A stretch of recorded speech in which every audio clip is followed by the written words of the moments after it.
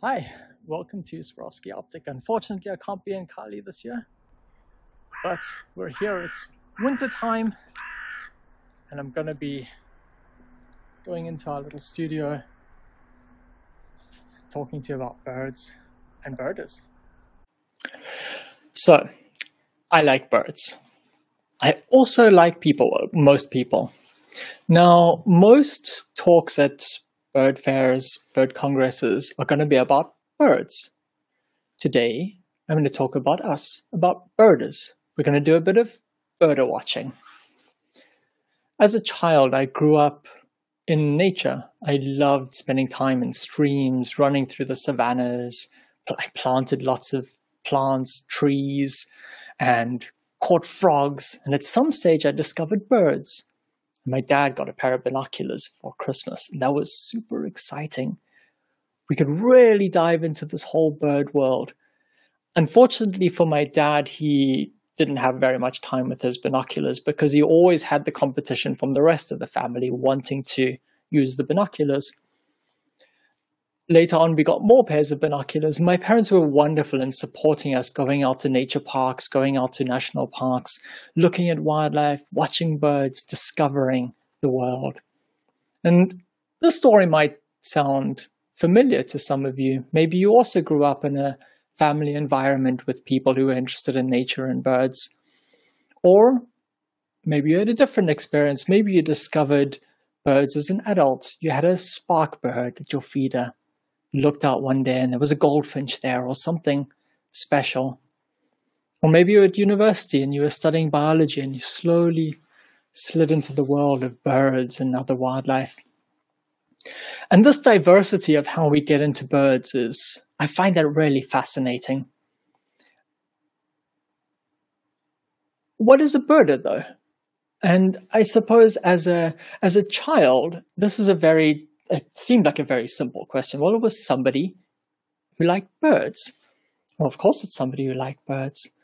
But in English, we've got these confusing definitions. We've got, these confusing terms. We've got a birder. There's also a bird watcher. What's the difference? And most people use birder and bird watcher quite interchangeably.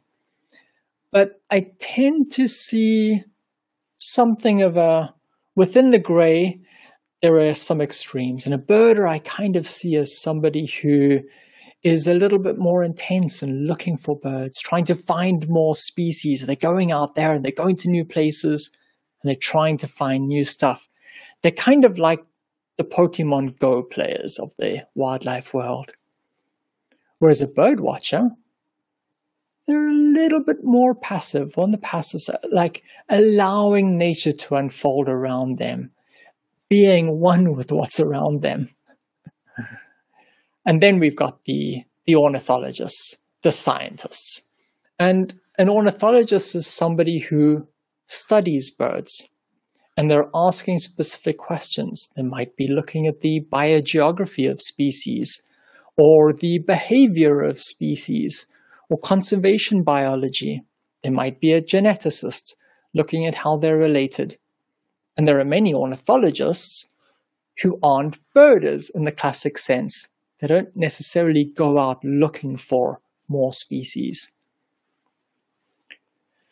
Now, we were trying to understand how many birders there were. And in order to do this, you first have to come up with a definition of what a birder is. And so we came up with an overly narrow definition, because we started off with saying, well, a birder is somebody who uses binoculars or a spotting scope and uses those to watch birds. That makes sense. Came out with a huge number, as you would expect. And so we thought, well, how do we make this even narrower? Well, let's say people who go out many times in a month, several times in a month. So not just once a month, but they're going out several times a month to look for birds. Still, we got a huge number. We thought, well, how can we make this a little bit narrower? We said, well, people who think it's important to identify every bird that they see. They're really trying to identify everything. That's a really tight definition now. But still, in the study that we did a study in 18 countries. It kind of, you can imagine it like a polling study for elections, where you're asking tens of thousands of people and trying to get an idea of what their interests were. And we asked them tons of questions. And out of that, we still got a huge number of birders. From these 18 countries, we got an estimated 25 million birders. That is a lot of birders, and way more than I ever would have expected. And I suppose one of the things that we learned from the detailed questions was that these birders aren't necessarily in the community of bird people that I hang out with. They've got their own communities and their own ways of discovering birds and interacting with birds. Unsurprisingly, birders are about 50-50 male-female in Europe, and in North America, there are even more women birders than men. In terms of age, there are birders in every age. Now, in this graph, we've got fewer who are below 25 and fewer who are in their like above 70, above 75, and that's something to do with the sampling, how we sampled. But what we are seeing is that there's a very steady amount of birders through all ages. Was actually quite nice to discover. But what about people who are watching birds in their garden? Are they a birder? Well, certainly not in that overly tight definition we gave before. But I suppose even in a broad sense, they wouldn't classically be counted as a birder. But having said that, I just love people who enjoy nature, who find beauty in nature, who like going outdoors. One of the other things that we discovered when we spoke to those tens of thousands of people was that many of them were into photography. In fact, for 69% of them, they were really into taking photos. And most of them, it would be just taking photos for their own use. But some of them now, again, more social media is becoming more and more important. They're posting stuff for their family and friends on social media. And there's a growing group of people who are taking photos professionally. Along this line, our Tropical Birding did a study a couple of years ago, which I think is really interesting. They asked thousands of people online, mostly their customers, but also other people, where their interests lay. And so there's this complicated triangle, but you can imagine the dots at the top are people who are really into bird watching. They're wanting to see new species. Bottom left, they're really into taking photos. That's their primary purpose. Bottom right, into general wildlife. Somebody in the middle, their interests are bird watching, equally bird watching, photography, and wildlife. One of the really interesting things that they found was that they also asked people where their interests lay 10 years ago and where they are now. And what we see there is a significant change. Lots of people who are really into bird watching and species before have shifted towards photography. Photography has become more important in the last decade. And lots of people who were classically into photography have shifted more towards bird watching. They've been drawn into bird watching. Another interesting tale that Tropical Birding told coming out of the study was that, for example, their Madagascar trips in the past, they would be looking for all of the Madagascan endemic birds. And now, as photography has risen, there's been an equal growth in interest in other things. And so looking at the cool geckos, looking for chameleons, and taking photos of the chameleons and the lemurs. So it seems that this photography has also helped foster a growth in general wildlife interest. Now, that general interest in wildlife apart from just birds, is something that we actually see across the board with birders. Now, 90% of people who are classically birders in that really tight definition, they're also interested in other wildlife. They're looking at frogs, like poison dart frogs, really cool, or zebras or other wildlife. Now, just at the end of last year, I went on a trip with a bunch of friends and we went racing around Costa Rica, and it was a great, wonderful friends, wonderful fun. We saw a lot of birds. I saw or recorded 441 species of bird in just over a week, and a bunch of different monkeys and cool frogs, and fantastic time. And as you do at the end of a trip, we asked each other, like, well, what was the best bird or experience of the trip? And everybody had different stories. I must say that the unspotted saw-whet owl experience with Parson and Ernesto and Volcan Erezul really stood out as something that was special for most people.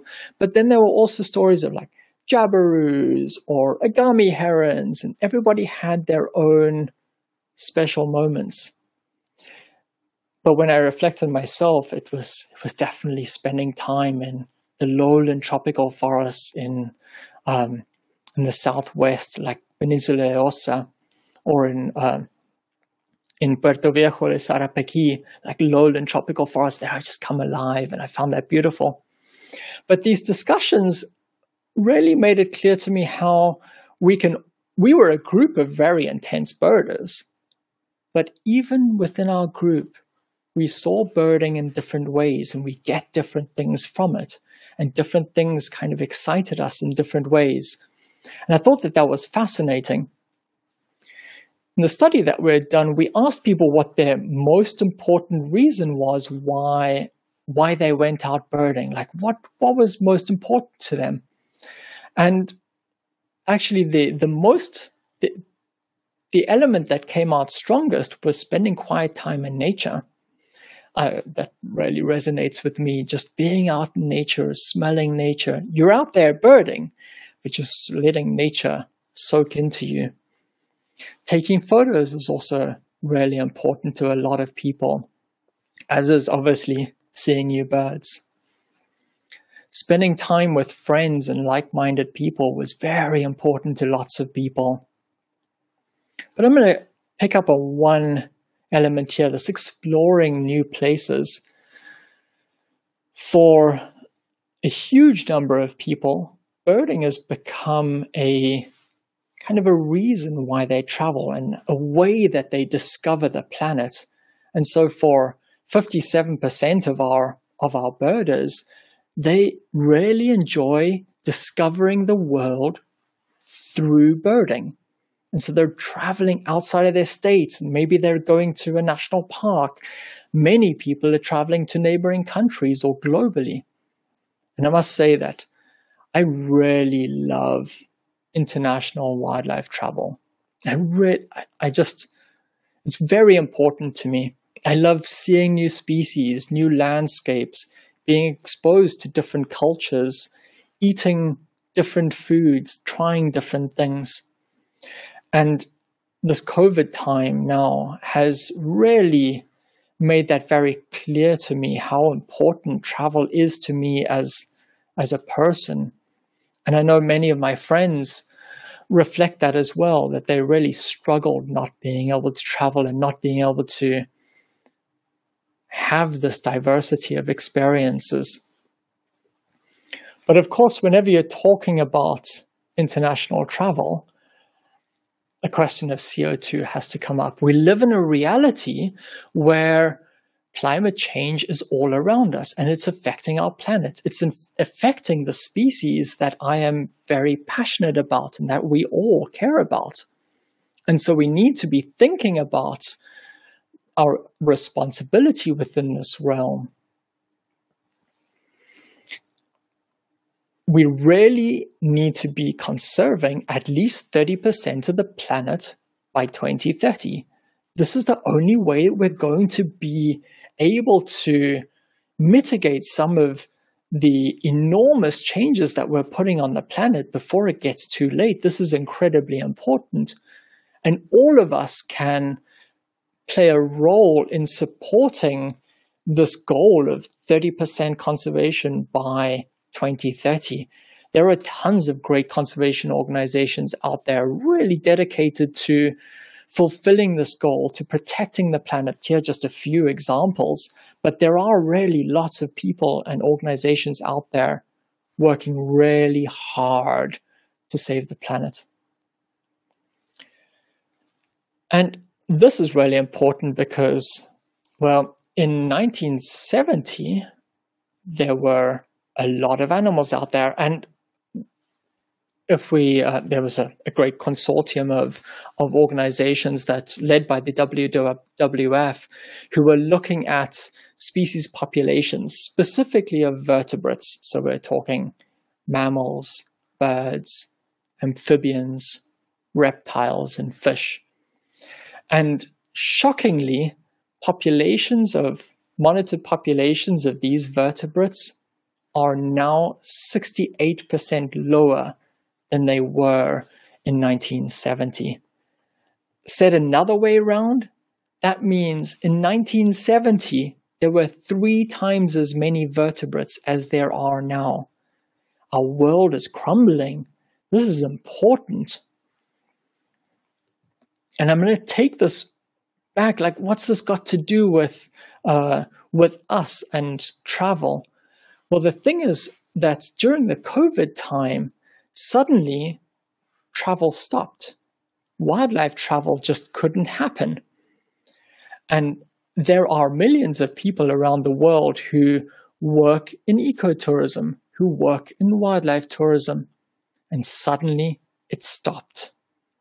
And these people were then forced to try and find ways to sustain their families. They lost their jobs. They need to sustain their livelihood. And unfortunately, poaching went through the roof in many places. Illegal logging has gone through the roof. And these people who have now lost their livelihoods and entire communities are now faced with the very clear reality of needing to find another way of living. And so you might have wondered why earlier on I spoke about carbon dioxide and international travel, but didn't speak about not traveling. Well, that's because if we just play the hypothetical game that if we stop wildlife tourism, international wildlife tourism travel, that might have an effect on CO2. Well, it will. But it might have an unintended effect, and a huge unintended effect on biodiversity. And so stopping wildlife travel or slowing it down is going to be very, very dangerous. Without wildlife tourism, species like mountain gorillas, tigers, or even amazing places like the Masai Mara, they're going to be having a hard time. We were wondering what other effects COVID had on the planet. And one of the incredible things that we saw was, well, we looked at Google search terms. You can actually see how many people are searching different terms. And so we looked at the word birds in various different languages, so pájaros, aves, vögel, in multiple languages. And what we looked at is that growth in how many people were searching those terms, just as an indicator. And what we saw was that there was a 69% increase in Europe of people searching for the word birds, and about a 40% increase in the Americas. And this is just another reflection on this growing interest in nature that we're seeing all around us during this COVID age. People are discovering nature, and they're getting out there and they're enjoying nature.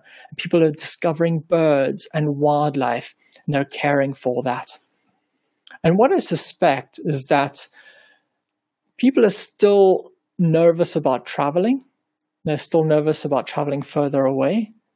But as the as that starts to settle, we're going to see people being more interested in discovering wild places in other realms, and discovering the world through the eyes of nature in ways that they might not have done before.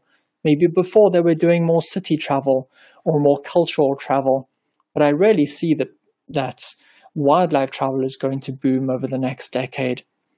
I suspect that people are also going to change how they travel. Potentially smaller groups, they're wanting to be in around fewer people, less in cities, smaller lodges, more by themselves. And just to round it off, here's a picture of the Amazon. It's just one of my favorite places. This is the Colombian Amazon. It's flooded vast air, and I really find so much inspiration and beauty going out and birding, being in nature, being able to just soak that up. And I love to see not only the diversity of nature, but also the diversity of people, and the diversity of people who are interested in nature and getting out there and thinking about our world and our planet and the effect that we're having on it, and thinking about how we can have a real effect on saving the planet, and really working towards that goal of a 30% conserved and protected by 2030. So I ask you, go out there, go birding, have fun, watch other birders, and enjoy other people watching birds and enjoying birds.